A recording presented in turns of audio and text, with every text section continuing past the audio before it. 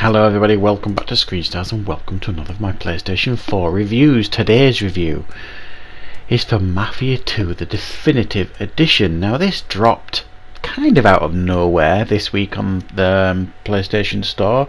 It was heavily hinted that this was coming out very soon, as they have been working on a Mafia trilogy, a trilogy of games. The first Mafia is being made from the ground up, and that came out in 2002, and that's coming out in August. Mafia 2 has been remastered with all the DLC and everything, and that has been released this week. And Mafia 3 is also getting a definitive edition, where you get all the DLC and things like that with that game as well. Now I'm quite a big fan of the Mafia games. I certainly remember playing the first Mafia game back in 2002, although I don't remember playing it an awful lot, but I did have it. Mafia 2, this game, when it was released 10 years ago, I think it was 2010, I had this on PlayStation 3, played it, completed it, really enjoyed this game very much. Now I remember when this was released at the time, open world games were just getting really big and popular and all that kind of stuff. And when this was released, it got quite a lot of criticism, as its open world, if you like, was a little bit linear than some. Now this actually has played out quite differently nowadays, because people are a little bit tired of these huge open world games that are full of endless activities to do, and this game is actually a bit of a refreshing change now, 10 years later, from what we got 10 years previously. Now this essentially is a story heavy linear Mafia game where you follow the life of Vito, who is a young Italian American who initially at the beginning of the game is drafted into the US Army, comes home and gets involved in the local organised crime. He makes his way up through the ranks as a high-ranking Mafia enforcer, kind of, as the game progresses on. Now how this game works, the structure basically is, you've got an apartment, a place to stay, you wake up, the next chapter begins, you will drive to a certain location, you will do a certain task, and then you will end the day, end the task, usually back at your apartment, and then the next chapter will begin. So it's quite a linear game in many ways. Now there are things to do in the city, but not an awful lot. I mean, you can steal cars and then you can have them, you can take them to the local garage and change the plates to make them legally yours, and do paint jobs, all that kind of stuff. And you can go to restaurants and bars and have food and drink. You can go and buy clothes at clothes stores, you can go and buy guns at gun stores, that kind of stuff. And there's even petrol stations for you to go and get fuel for your cars. Not that you would ever really need to do it, I've never needed to do it, but it's nice that it's there. So it kind of feels a little bit lived in, if a little bit deserted at times, this city, Empire Bay, which is basically a take on New York City. But ultimately you don't really want to do an awful lot of those sort of things.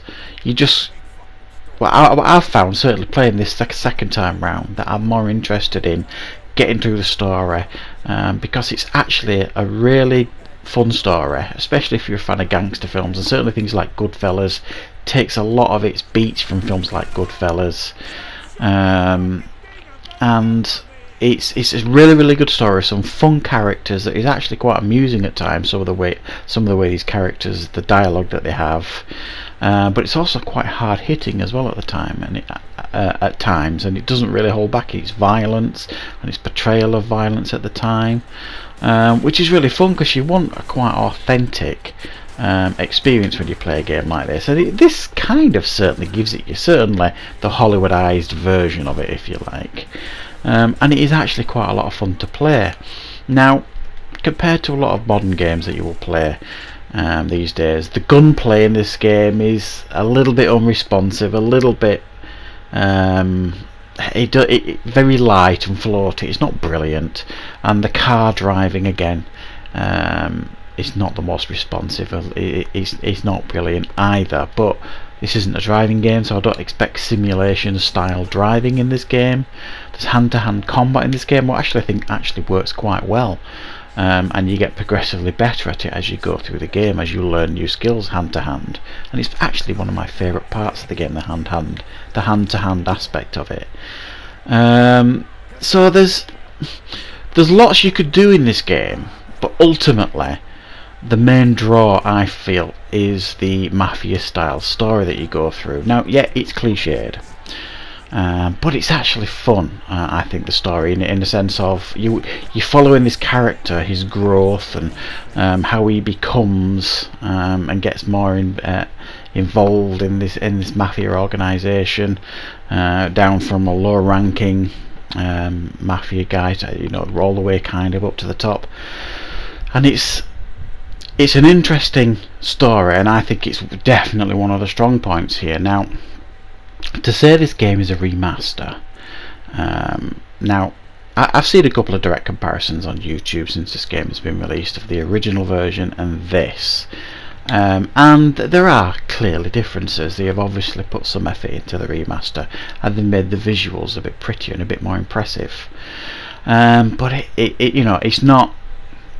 it's not going to blow your skirt up at the graphics here, you know what I mean? They're okay, they're passable, and sometimes quite pretty, but it's definitely an upgrade on what you are used to. Is it enough to purchase if you've already got this game? If you still got a PlayStation 3 and you've got this game, or you've got it on PC or whatever?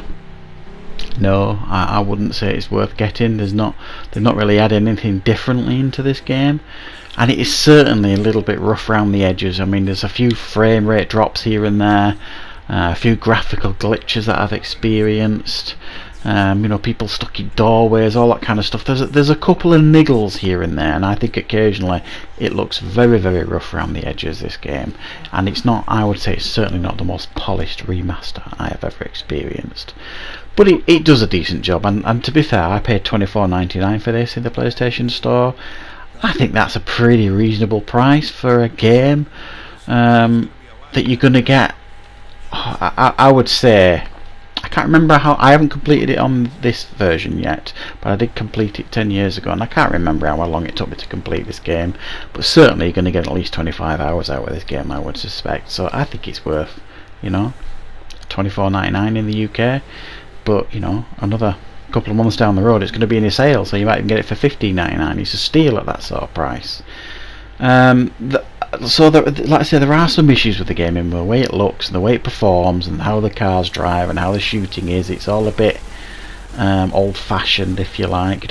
Not particularly responsive, and the save system properly sucks. I mean, the only way that you can save this game is like by ending the day, pretty much, or occasionally after a big battle or a big cutscene or something like that. It will save it for you as well there, but it's not one of those games you can just pause and save and then go and then turn it off and then go back to it a couple of hours later and be exactly where you left off.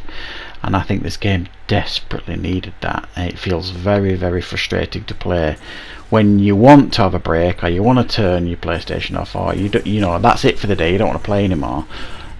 You should just be able to save your game. It's really, really frustrating, I think, what they've done there. So to summarise, really, if you are a fan of the Mafia games, and you've never played this, certainly if you've played Mafia 3 and you enjoyed that game got a lot of stick when it came out, but I actually really quite like that game. I still do play it occasionally. I think the story in that is absolutely tremendous, and I think it was really, really underrated. Is this game better than that? Well, no. The story might be and the characters might be, but the mechanics certainly aren't. The mechanics, I think, in Mafia 3 is certainly vastly improved. But it is certainly a really, really nice game to play and a fun game to play, and I'm really, really enjoying my time playing Mafia 2 again. So I'd say if you've never played it before, it's certainly worth picking up. I'm going to give it an 8 out of 10. It's a decent remaster. Don't be expecting a highly polished affair here. It is a little bit rough around the edges, but it is certainly a fun game to play, and certainly one that you'll probably get your money's worth out of. So that is my review for Mafia 2, the definitive edition. Hope you enjoyed it. I hope you found it useful. Thank you very much for watching. I'll see you back for more reviews very, very soon.